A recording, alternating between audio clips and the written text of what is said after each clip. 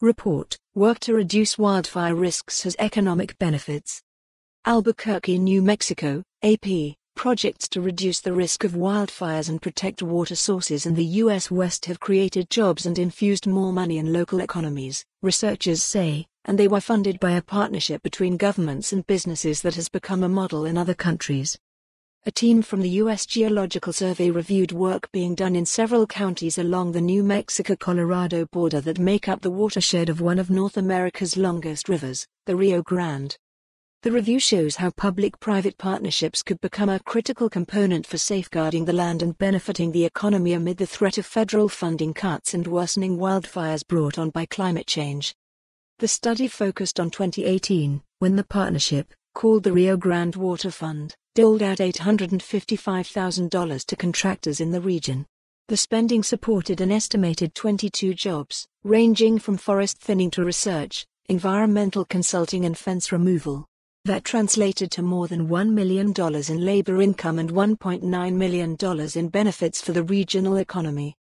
Spending in the area supported an estimated 15 jobs and more than $1.1 million in economic output for the 13 counties in the Rio Grande's upper watershed, according to the findings.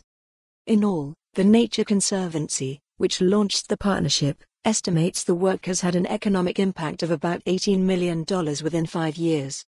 We've always known the Water Fund created jobs to get the work done. Now, we know the true economic impact, said Steve Bassett, head of planning and data analysis for the advocacy group. The organization and others have been pushing for land managers to consider more landscape-level restoration work as a hedge against climate change. In New Mexico, Colorado and other parts of the American West, officials persistently warn that hotter, drier conditions are ingredients for more intense fires, and those types of blazes can cause more harm by damaging the soil and clogging watersheds with ash, sediment and debris.